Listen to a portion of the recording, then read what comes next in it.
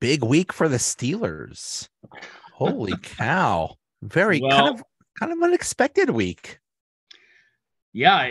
Well, yeah. And I guess during our last podcast, we weren't sure what to expect. We definitely left it in Omar Khan's hands. Say, what's he going to do? Let's wait and see. Well, it's been about a week or week and change, and he's done a lot. So, I mean, there's really a lot to talk about. A lot of guys that have come in, a couple guys that have gone. So, yeah, pick your poison, Joe. Who's impressed you so far the most? Well, the whole Cam Sutton Peterson, Patrick Peterson thing is very interesting. Um, it's just very interesting. Losing Cam Sutton sucks, but for the money that that Detroit gave him, you can't blame the Steelers for letting him go. Do you agree? Yeah, I would. I mean, and we kind of thought that. I mean, it was going to be either he stays for, I don't want to say that the hometown discount, but would somebody come out there and splash some money? Well, somebody did, and he's going to be gone, and that's what happened. And that Detroit team quietly had a very good year defensively last year. Now they just got better, so it'd be interesting to see how the Lions do with Sutton there, because I think he's a great addition to them. But yeah, they go and get Patrick Peterson, which is a guy, I think 4 years ago we were hoping to get. And they bring him in. It's a very reasonable price, and at 33 years old, he's definitely on his final years. But here's the thing, Joe. I think Patrick Peterson at 33 is still a little bit better than what Cam Sutton is at 27, 28. Hey, you know what? I think they're like two like different players. Yeah. So people are saying, oh my God, Patrick Peters, he's so old. He's over the hill. He's forget about it. And I think his days is like shutdown corner, one of the best corners in the league. Okay, yeah, that's gone. But he could still be a part of a good defense, especially like in a zone scheme. I think that could work. Yeah, I think so too. And I think the Steelers have shown over the years they've had a knack for bringing some of these guys in that are quote unquote past their prime or, just not there anymore. And they end up getting the best out of them. And I think they're going to get the best out of Patrick Peterson. He's not going to want to fade away in the final years of his career as, a guy that got burned or wasn't in a good system. He chose to come here. And I mean, I think he's happy being here. And I do. Yeah, I think not only in his zone scheme, but, even if they have to go play, in a dime and man-to-man a little bit too there. I think he'll be good in the red zone. He's very good in between the 20 and the end zone. He's a tough out. He reads routes very well, and he plays very tough in the end zone. So I think he's a great addition in that aspect. Yeah. Yeah. And I think getting Peterson basically guarantees that they will draft a corner early. Yeah. I thought of you when they did that. As soon as they brought in Patrick Peterson, I'm like, well, I think that solves what Joe and I talked about last time. What are they going to do in a draft? Well, now it's probably Witherspoon if he's there, or Joey Porter Jr. I think it's funny as we get closer. Now you have a lot of these people coming out saying, "Oh, I think Joey Porter Jr. is overrated." If you think Joey Porter Jr. is overrated, you're an idiot. And look, I don't have to have a Penn State shirt on to tell you that. I could easily put that Pitt hat on and tell you the same thing. He's a player. I've seen him play. And I'm not saying it because, I'm a Penn State fan. He has the tenacity that his dad has. He only gave up one touchdown in the last 2 years of his play. He is great ball hog. He will swat the ball down. He will not make stupid plays. He's also the least penalized defensive back and defensive player on the Penn State Nittany Lions defense over the last 3 years. He's a smart football player. He works out just fine. And Witherspoon's just there too. And Witherspoon he had a much better season statistically for a lot of reasons. First of all, he had all those interceptions. He almost single-handedly beat Michigan. He's been more of a late riser. He came on a little bit strong the end of his junior year, and this year he had a phenomenal season, arguably the best cornerback in the country, and that's why he's ranked number one. So I think the Steelers win either way if they get either one of those guys. I'm not going to be disappointed if we don't get Joey Porter Jr. and we get Witherspoon, because I think it's a win. I think I keep hearing that it's a deep draft for cornerbacks. And if that's the case, maybe they go tackle in at 17 and then corner at 32 or 49. I don't know. Yeah, it's funny you should bring that up because boy, does this offensive line look a lot different now, do they not? If you don't go with Patrick Peterson, you got to go with Isaac Sumalo. Am I saying all right? Sumalo? How does he say his last name? Sayamolo, kind of like Polamalu. Hey, we're good with that then. 2020, he missed 8 weeks. He's had some injury issues until last year. He had a phenomenal season last year. And I think you picked up on this, Joe. You made the point with bringing his coach over from the Eagles. They went and got this guy. Now, all of a sudden, you're improved there. I really like Mason Cole at center. I'm not sure. There's been a lot of hate for Mason Cole lately. Don't understand that. James Daniels had a great year at right guard. So now I think his offensive line looks drastically different. Does bring into question what they're going to do with Kevin Dotson. Is Dotson expendable now? He is. I mean, Dotson is, Dotson's definitely a backup now, and whether they could maybe get something for him in a trade or just have him be, maybe they just believe in like great depth in the offensive line because they got so lucky last year that none of their offensive linemen got hurt. That never happens, and it's never going to happen again. Obviously, somebody's going to get hurt. So maybe having him as a backup, I don't know, or maybe they could. I mean, he is making like $2.7 million, so that's freeing up a little bit of the salary cap if they get rid of him. So we'll see. Yeah, but like you said, I think depth, but there is a decent offensive line draft here too. I don't think there's any proverbial studs like there were last year, but it's deep where you could probably, like you said, is there still a chance they go left tackle in the draft? And there's probably, I'd say, a 15% chance still that they do that. But yeah, interesting how the line looks now. And then, the defense shaped up a little bit too. 2 linebackers that they brought in Condon Roberts from the Dolphins and Cole Holcomb from the the Commanders. Still haven't gotten used to that one. Both decent guys, good depth. My only concern is neither one of them are really adept at pass defense as a linebacker, but neither was Spillane, and he's gone. Still a little disappointed in Spillane because it's funny. I didn't like him playing every down, but I loved him coming in off the bench and playing a few downs. That's what I think his specialty. That's I think where he was best. So you replace him with 2 guys that are probably a little bit better all around as a linebacker, just not as good and effective in the pass defense. And neither was Spillane for that matter. So I don't know if you'd call that a push, but I think both of them are better pedigree of linebacker. It really makes you wonder what they're going to do. Is exactly like you said. You now have 2 inside linebackers that are good, but they're not good at coverage. So what do you do? I think the answer lies in maybe a safety. Maybe you use that safety as your coverage linebacker or something like that. We'll see. I'd if that's the case, bring back Terrell Edmonds. He would do very well in that because you already have. I think you have KZ. Yeah, you got KZ back. Yep. So you basically maybe play all 3 safeties out there. Yeah. Oh, and you know what? We forgot though. I'm sorry. They brought in Nate Herbig from the Jets. My mistake. Which interesting guy. That's the one of all the signings. He's the one that's I think going to be a boomer bust because he's kind of got an attitude about him. He's been known to get in fights in practice. He's had a lot of penalties. Now this past year, he had a great year at the Jets. And he can move people. Like Kendrick Green, one of the reasons he was attractive to the Steelers back when they drafted him was he was a really tenacious player. He didn't have the height, but he played at that height for his size. And then that kind of just went away. We never really saw that again until he got penalty after penalty after penalty, like he was, Evgeny Malkin. But the other thing was he also ended up in Ben's lap or behind Ben, which is never good when you're at center.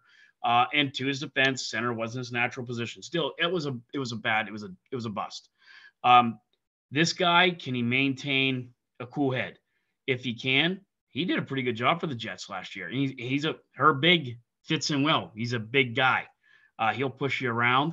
He's tough to move, and for a big guy, he's very quick off his feet. So Um, hey, a great signing by him. And again, he could really add depth to that line. But so I did miss on that one, Joe. Sorry, I forgot about talking about him. Oh, no problem. So yeah, it seems like the offensive line got a little bit of a, I don't want to say maybe a change in philosophy or something like that, but it definitely seems like their philosophy is we're gonna run and we're gonna emphasize the run and running in defense and hope that Kenny Pickett helps a little bit, which I think is perfect.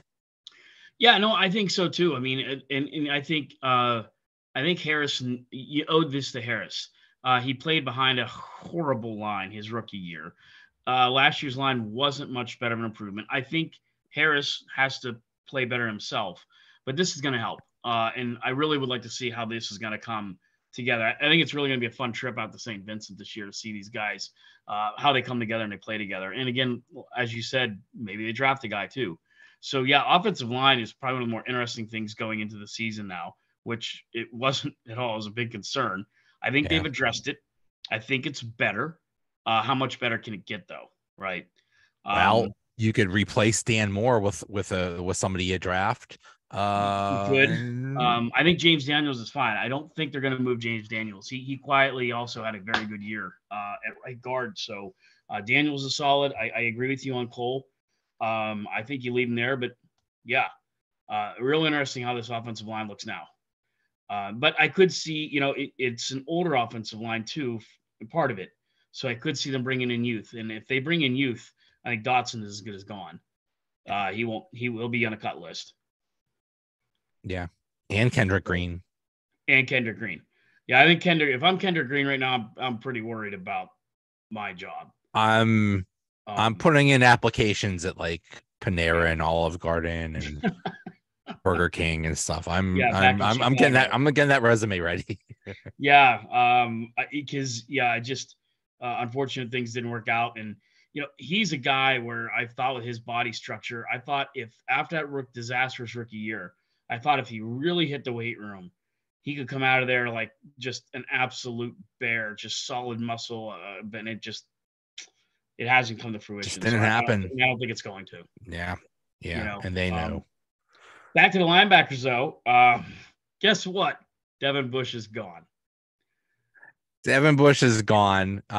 He went to Seattle on a 1-year deal. So even the rest of the league is like, whatever, dude. I guess we'll give you a chance.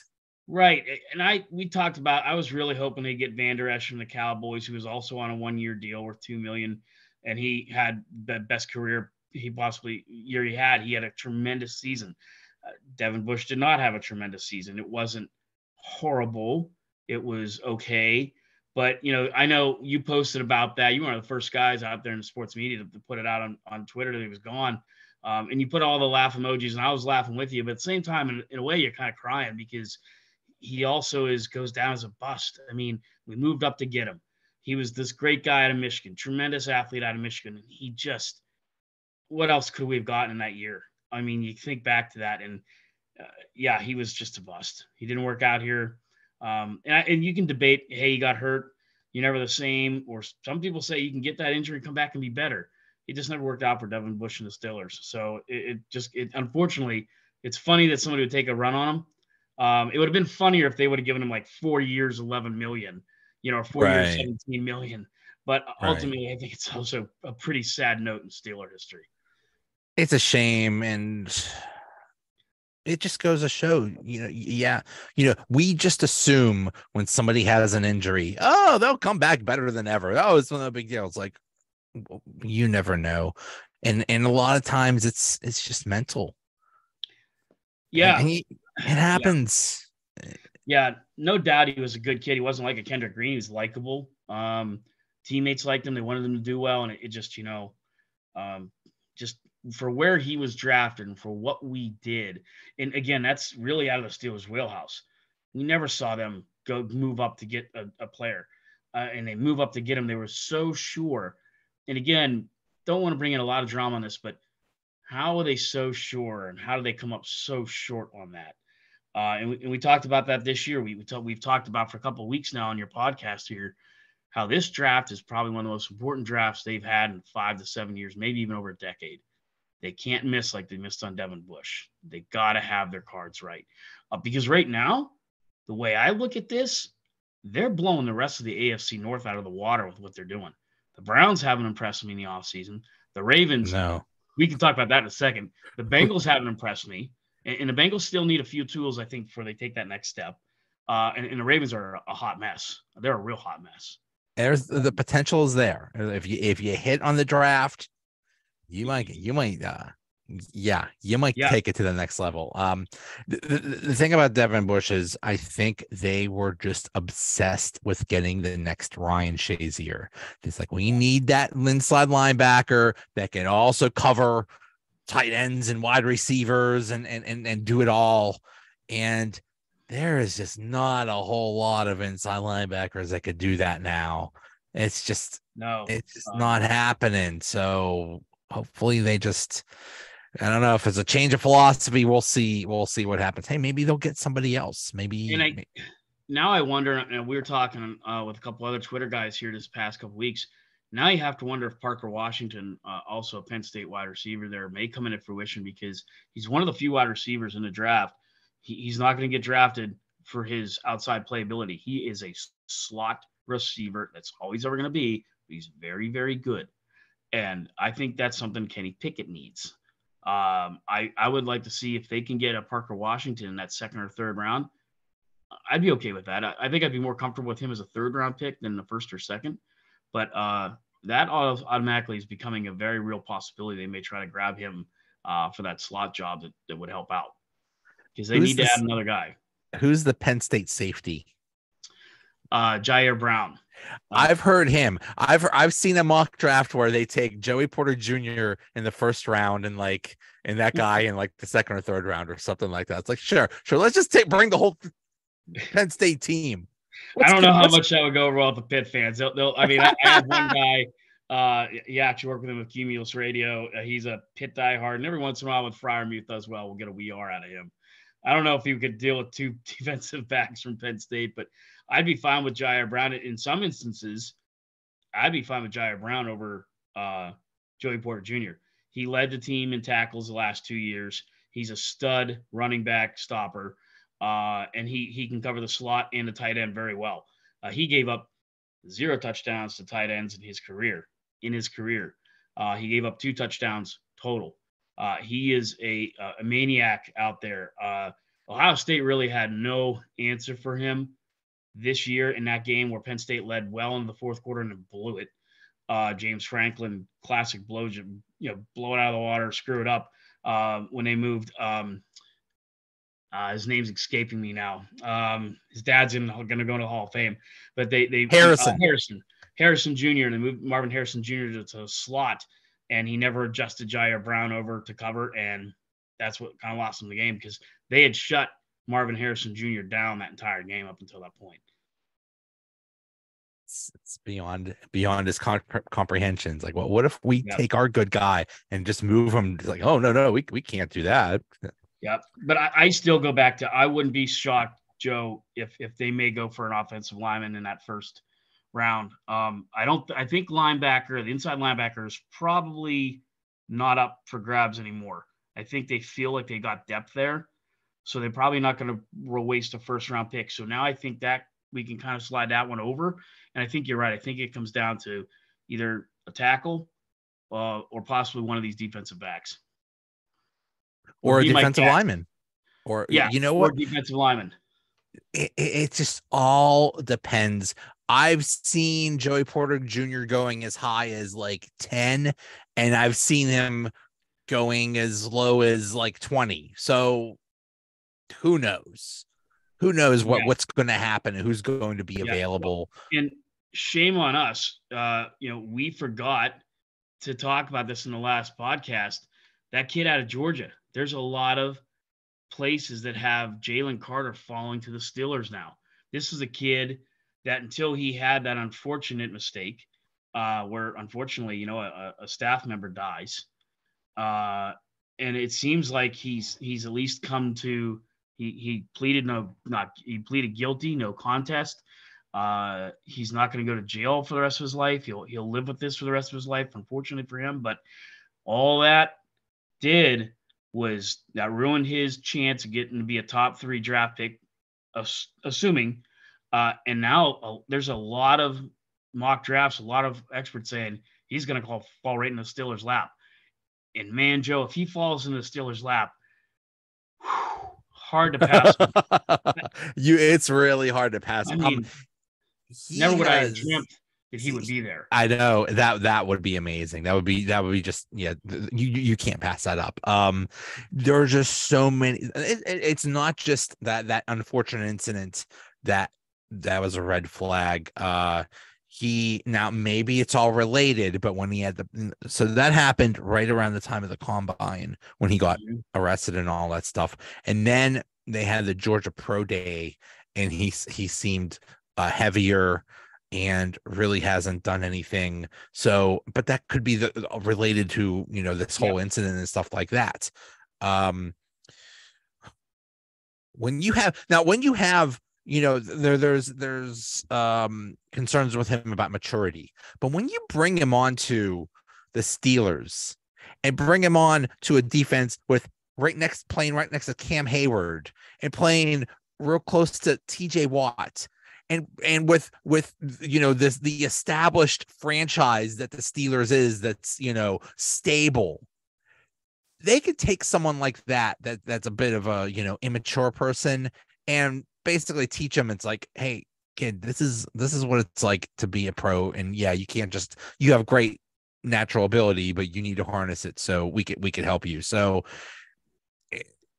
it could really work if it happens like that. That would be the ultimate Steeler dream, would it not? Like, he comes here, Cam Hayward takes him under his wing, TJ Watt takes him under his wing, and he becomes this great defensive lineman for the Steelers, and the rest is history. Can that happen? Maybe, but like you said, I mean, that's tragic. I mean, put on a few pounds. I would. I mean, somebody died because he was racing. A horrendously stupid mistake, and that's not something you recover from. I was in an accident, a bad accident on I-80 when I was in college. I lived through it, but to this day, it's still like being on I-80 when it's kind of a little snowy or slushy still kind of terrifies me. Now, nobody died, but that kind of thing, that sticks with me, and that's a minor incident. Yeah. I can't imagine what this has to be in his head. So, yeah, you're right. I mean, the gods carved this kid out from granite. They gave him a football body. They gave him everything you could possibly want. And Georgia's coach basically said the last 2 national titles, we won because of him. Yeah. That's saying a lot with all the present company considered on those Georgia Bulldog teams for the last 3 years. He's the guy you single out. So, I mean, he's got everything going for him, and then this happens. So, yeah, 17th pick comes up, Joe, and you have one of those defensive backs, and you have Jalen Carter. What do you do? You gotta. When something like that falls in your lap, I would rather take the chance and it be a bust than to play it safe. He's only 21. Yep. When you're 21, you're not the most mature person in the world. So he has a lot of growing up to do. And this incident probably made him grow up a lot. And also, they hear things. He's hearing, everybody talk about him and his red flags and stuff like that. So we'll see how he responds to it. Yep. And call me a yinzer, but I think there is something to they bring him on. They go down to St. Vincent College. They're still one of the only professional teams left that does that. They get away, they get down there, they get him at that camp, and something just happens to some of these players. And I think, again, he'd have 2 great, not only football guides, but life guides. I mean, talk about 2 stand-up guys. I mean, Cam Hayward, he's right up there, Joe, with Troy Polamalu and Heath Miller and the ultimate Steeler. Yeah, like not only was he great on the gridiron, but everybody loves him off. He's a Brett Kiesel. He's a Mel Blount. He's right up there with all those guys. Franco. He's one of those guys that embodies the culture, and that you could just pass on to the next generation. So right. I love Cam Hayward so much. Yeah, there's other guys like John Stallworth. He's loved, but he made millions. He's a brilliant person, but he went to Atlanta. Lynn Swan kind of moved away, came back. Horrible run at Governor, got crushed. God, that was bad. Bradshaw, the history there. So I think there is a rarity about some of these guys that are beloved by the Stiller fan nation for what they do on the field, but then they embrace us back. And again, he fits right in that mold. And that could be just the kind of guy a Jalen Carter needs in his life right now. Yeah. Yeah. I wonder if they'll get a wide receiver in free agency, or they'll just rely on the draft. Probably the draft, but I think the draft at this point, you never know. But there isn't a ton out there. You see Juju went to the Patriots for not a lot. I don't know if there's anybody else out there that's just sticking out to me. OBJ. Do we want OBJ? I don't know. I mean, Aaron Rodgers said what was that on the show the other day? He said, how wouldn't you want him, as a quarterback? So yes and no, but again, he's not exactly young, and I think you could probably make that up in the draft here. I agree with you. I'd say draft a wide receiver. Yeah. What else would they need? I mean, I think they're pretty much set. I think when they brought Ogunjobi back too, that helped with that defensive line. Had they not brought him back, then I think defensive line's probably still in play for that first round pick. But now with him back, and you've said it before too, Joe. I believe you feel this way. I like him. I think he's a great defensive lineman. If he's healthy, he's a fantastic part of our defensive line. So they brought him back. It's real interesting now what it's going to be. It's either going to be, I think the left tackle is definitely a possibility. It's one of those defensive backs, or if Jalen Carter falls to him, wow. But I mean, it's a definite. They did not rest on their laurels. They've gone out. They've been active. You got to give Omar Khan. I'd give him an A for effort at this point. I don't think we can really grade this until 8 or 10 weeks into next year. But so far, I'm pretty impressed. Yep. And now we wait on the draft. Draft time's coming up. Special edition episode of Joey Bag of Donuts. Donut bag. Sorry. We can do it live. Yeah. It's going to be a long night. I said to a friend the other day, we were kind of going back and forth on the pick game, and he was complaining about a late start. Well, Penn State game the night before when they won to advance, they tipped off at 9:55. Like, are you kidding? I know. Like what are we doing here? 9:55. So that's gonna be like one of those ones where I might have to bring a sleeping bag to your house. Oh yeah, the first round of the draft is so long. Oh my goodness. Yeah, there's so much extra crap. Oh my goodness. They should just steal a page from March Madness and say we're gonna start the sucker at like 2 or 3 o'clock in the afternoon. All the guys in the country are gonna take the afternoon off. You start at 2 or 3 o'clock afternoon. Got dinner time. You're rolling through, and by the time you get to 8 or 9 o'clock, it's perfect. Done. Yeah, perfect. Make it a national holiday. Yeah, start at noon. What the heck? Start at noon.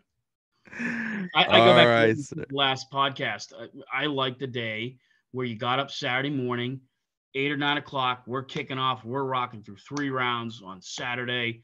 Got your bowl of chips. You got everything you need. Leave me alone. So great. It was so great that you just focused on that, and that's all you worried about the whole day was just the draft and that was Mel Kiper is like the Santa Claus of football. He only works one day. Yeah. And you had all those years where he said something funny, or was it Israel? from the Colts that lit into him the 1 year. Remember that? Because he said this is why he said because the Colts that year, I remember they took Trev Alberts, Steve Ettman, and Quentin Coriat, and he said this is why the Colts are picking first every year, and he's right because they both Quentin Coriat had an okay career, but Steve Ettman was a total bust. Yeah. And whoever that Colts executive, like, who is this guy really? Mel Kiper think he is. Who is he? Yeah. Where did this guy come from? Yeah. I mean, it really is true. Mel Kiper just made his own. He made an industry for himself, and that's. Yeah, and he's still doing it. Yeah, now there's all these other guys. And the Raiders even hired the one guy off of NFL Network and thought he'd make a good GM, and that didn't work out. Yeah. It's kind of funny. A few years ago, Mel Kiper said the Steelers really should take Jalen Hurts to succeed, Ben. And people were like, what are you talking about? You're crazy. And I'm like, that would have actually been a really good pick. Yeah, that would have been a pretty damn good pick. Yeah, ouch. Yeah, he has them taking now in his scenario, like he was taking that Maryland quarterback. The Steelers are taking that Maryland cornerback because like the other four cornerbacks were already taken. That's not a good idea. You don't take the fifth best of a position in the first round. You take the second or first best of something else. No, and I've seen that same too, where either the cornerbacks, there's going to be a run on the cornerbacks early, or by the time it falls to them, they could have their pick. It's going to be feast or famine. I agree with him on that. That kid from Maryland, he's not bad. I don't like his height. I think he's going to get smoked by the NFL receivers' height. He's going to have a hard time doing that. He's got the speed. He's got the intelligence, but he's an Ike Taylor. Like, I mean, he'll stone cold Ike Taylor. Ball hits the hands on the ground. But I would not. I agree with you. If they could pick him up in the later round, great. He is not, to me, a first-round pick.